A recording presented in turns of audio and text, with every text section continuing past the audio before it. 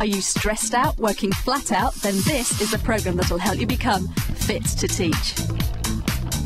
Hi, I'm Irene Lindsay and I'm an NQT teaching at Sacred Heart School in Wimbledon. I've got Year 6. I've come to teaching late. I've had a family with 4 children, which I hoped would prepare me for some of the stresses that I've had to encounter this year. What I'm looking for are some techniques to reduce the stress and to relax me a bit more easily. Hi, I'm Ross Higgins. I'm 28 years of age. I'm a Year 3 teacher at Cedar's First School, Harrow Wealdstone. It's my first year. It's been a very tough year with planning and marking, and at the moment I find it quite hard to get a balance between my work life and my social life. To help these two, we've got just the experts. To help Irene unwind, meet our resident stress expert, Vanessa.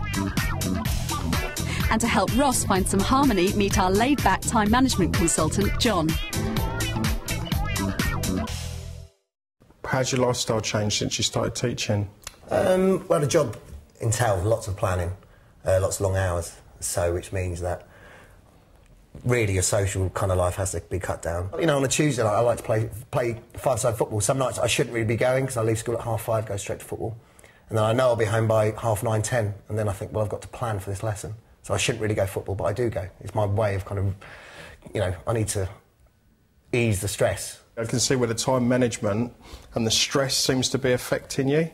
Because even as you're talking about it, you're getting your heart's going up, your heart palpitations are right up here in your throat, you're really racing, and you think, I've got to get this. And what I'm trying to do is look at your time management skills to alleviate your stress so you feel more relaxed through the day and maybe achieve more. So tell me, you're newly qualified. Mm-hmm. Yep. And how are you finding it? Turmoil, I suppose. Very, very busy. During the day, I'm working on adrenaline. Right. So I'm very fast-paced, very lively, very bubbly, but the minute I walk in that front door, it just all collapses. Right. It's like bursting a bubble, and I am absolutely exhausted. And worse than that, I'm finding that when I go to bed, I can't switch off. It's classic mental stress. Okay. The good news is that you can get rid of all of this. Okay, brilliant. And there's several ways that you can do that. So I'll be showing you a few physical things and then giving you a few mental tricks. Where people stress a lot, they become primary focused, and then everything else goes out of focus. And at the same time everything goes out of focus, everything starts to fall down and the stress becomes more and more. So Yeah, I've had that. I've had that. Yeah, definitely. Yeah. Could you give me one example? Pretty much my relationship with my girlfriend. Yeah. What happens when you're stressed is the first thing that you do when you're stressed is take an intake of breath. And that gets stored in your body. Because if you find your breastplate, which is where the ribs meet, and then take 3 or 4 finger lengths underneath and jab your thumb at that level and then start massaging. Does that hurt? Yes, it does actually. Yeah. Yeah, it does. That's exactly where you're storing your stress. Unfortunately, because the year was too stressful for both of us, so we just decided to call it a day. What do? Do I focus fully on my teaching and let everything else fall, or I'm trying to find that balance, and that's what's most difficult. Balance is what we're looking for. That's what I want. That's definitely what I want. Yeah. Just try and breathe it into your hand. And exhale. And breathe. And you'll find that starts to relax, and that's your diaphragm. Yes. And the diaphragm is the most important indicator for your stress and well-being. So this is where your day starts. Just looking around, what do you actually think stresses you? Just all my files really, and this is the main file. This is where all my planning, assessments, pretty much everything. So straight away you wake up and it's in your face. Or you don't even have to get up, you just open your eyes and there's this big blue folder. Yeah, it's there. For your time management. Where do you think you could move that to make a difference? Possibly downstairs, but I think maybe waking up at an earlier time would probably help. But when I set the alarm, I kind of snooze for 20 minutes. I mean, how do you feel like you've got Russ that comes down, he's rushing around, he's trying to do a lot of things there, he's trying to do some things there, he's got his bag in his hand, he can't have time for a hot drink. That Russ, or the Russ that's got 20 minutes, comes down, clicks the microwave, sits down, the folder's already on the table, nice cup of tea. Which one sounds... The latter, yeah, definitely the latter. That would sound good, but that doesn't happen at all, really. So we're coming up to the school, Yeah. and how are you feeling? Well, generally the adrenaline's kicked in at this point, and I'm just taking things lesson at a time. What is going to be the stress today? What can I plan now, basically? Right. What you can do is really prepare yourself for the days. So one thing is, we were talking about the diaphragm lifting Yes. at home, yeah? Okay. So that you're getting a full lung of oxygen rather. So you can interlock your fingers behind you and just take a nice deep breath, lifting up that diaphragm, and exhale out. Inhale up and exhale out. Gosh, that feels good. So when you open up your collarbone and your shoulders Yes. like so, you're actually allowing your body to wake up, to get some energy Yes. into it. Mm. Yes, it does. And it also gives you an enormous amount of confidence so that when you actually turn, So if you're taking up more of the space, really. Yes, Yes. it's yours. Right. Big world, you're only asking for this amount of space, and it shows. Yeah. So, this is your route to work? Yeah, in the morning, out the door by 7:15, 7:30. This is what I'm usually doing. A bit more quicker pace, huh? Bit quicker pace, backpack on, ready to go. So how do you think you could use this time on the way to work? I usually get a coffee and I get the newspaper. And I give myself the amount of time on the train and the bus to read it until I get to school. And how long is that normally? About 45, 50 minutes. Could you fit in like half an hour? Just like some summarising, no in-depth stuff? Yeah, so, I mean, sometimes I have known to do it in the past, but I'm just so tired in the morning. Just kind of, I'm thinking about the lessons, but I kind of, it's almost like a psychological thing. I don't want to take up my lesson plans. Right. I don't want my lessons my day starting at least till 8:30 or 8 o'clock. Now, if you've got a rowdy class, and if, say, you've got someone on this side of the room that's giving you hassle, what you can do after you've done your power inhalation is just start looking from the opposite side and take your inhalation here and then exhale and pan across. Because by the time you look at the person who's actually hassling you, Right. you'll feel much more relaxed. Yes. Do you want to... So, Inhale.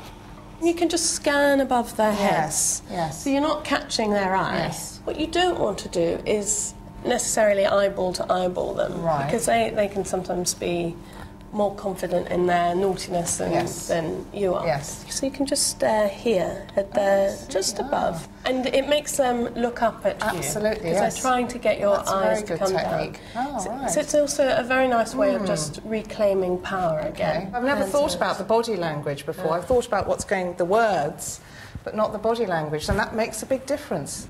Right, so we're talking about your things to do, and we found a little bit of space for you to do some work on the train and stuff. Yeah. So I've got 9, 10 balls here, and they all represent different things you've got to do, objectives for the week. Right. And I'd like you to sort them out into what's urgent and what's not so urgent. So could you think of 2 things that are really urgent? 2 things that would be most urgent at the moment are setting in place my behaviour management strategies. For example, a reward system getting up. I'm getting a new one going in the classroom. So that would be definitely the first thing I would try and do. Brilliant. Second thing I'd try and do would be my target setting cards for the children. Well, the second thing I'd love to focus on. What are some of the things that are not so important? First thing would be all the junk mail that I receive through school. I would say I'd probably spend about an hour sifting through some of this stuff, and to be honest, 98% of that is usually rubbish, so I'd get rid of that. Second thing I could get rid of would be my emailing. I need to cut down on my emailing. Probably 6% of it would be emailing my friends, sometimes sifting through mail, internal mail in the school, so I'd like to get rid of that. Brilliant. One thing that's extremely good to balance the mind is just literally balancing on one foot. Try and lift it up as high as it will go. So what you'll find is that you have to actually start unwinding to do this. Yes. Because if you're going to be thinking about other things, you'll be wobbling. So we've talked about the 2 urgent and important things, and the 2 things that you don't really need. Yeah. So we're left with your work-related tasks, which are... Probably my planning, my marking, and my PE assessments. I wonder if this week, after you've done each task, if you could write down how long it actually takes you. Okay. And then in the following weeks, you could actually cut down the time it takes you to become more efficient. Okay, yeah, could do that. Tuck your tailbone under, squeeze your belly, and just imagine your spine being completely straight. And as you inhale out, try and reach further so that you're really reaching to be your tallest self. And just breathe. Exhale as you go left. Right, keep your knees straight. Beautiful. It does. I mean, you feel much more space here, don't you? So you'll be opening up the sides of the ribs. Brilliant. So tell me about your sleeping patterns. How do you sleep? I've had lots of problems with sleep, really. I just find that either I can't switch off at night and I go to bed and I'm exhausted, and then the brain kicks in and it won't let go, and I just rewind the same next lesson, geography or something. Are you thinking the same thought? Very often, yes. It's the same thing going over and over and over and over. It's always the same lesson or the same issue anyway. It's usually a bit like the scenario of you've forgotten your passport and you're going on holiday, but in the classroom. Right. So, you know, you've turned up to teach them and you've forgotten the resource, and the child trips over, or, you know, something goes wrong. Okay. So one thing that you could try and do is to imagine this and allow the movie to play through, and then start making it go further away in the distance. Right, Remember to breathe, because what happens, the brain will grasp on to the easiest thought that it can think, and that is obviously a repetitive one. That's going to be a stressful one for you, because that's the perversity of our mind. So if you can actually give it some new food to think something else, to actually have a different perspective. So breathe deeply and... and exhale, remembering that the belly is going to go first, and then the chest and the shoulders. All right. So you're taking this very calm. Yes, I've never tried that before. So we've looked at your week and natural day for you when you're going to work, and so you're just going to try and get up a little bit earlier. Yep. Do some work on the train. Prioritise your goals. Guesstimate your time spent, and find out what's important, what's not so important, so that you can be 90% in control of your time and 10% allowed for little ups and downs. I'll give it a go, John. I'll take all that good advice, and I'll see if I can put that into my teaching, and hopefully it will benefit. Good luck. Thank you. Hope it all goes well. Cheers. Inhale, drawing it right up to your shoulders.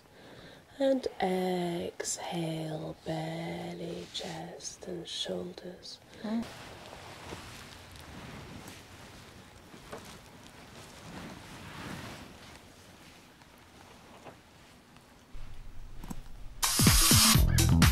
Well, that's some pretty good advice, but how have our two NQTs found it after 2 weeks?